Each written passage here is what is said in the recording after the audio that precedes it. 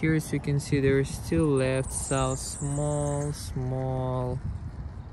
thing on the windshield. We are going to fix it, so we are going to apply more resin. So just simply doing just one touch. See, there's just whoops, and oh, did it really quick. So, and I just have to apply like this and just leave it. Let's just leave it here,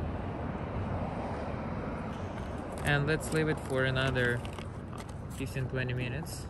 So as you can see, it's getting better and better. Let's see how it looks like from inside, so you can guys compare it. So it's pretty much, oops, just a second. As you can see, it's actually even not really visible for you guys, but results is really good. I really like it so far. Let's wait for the second round.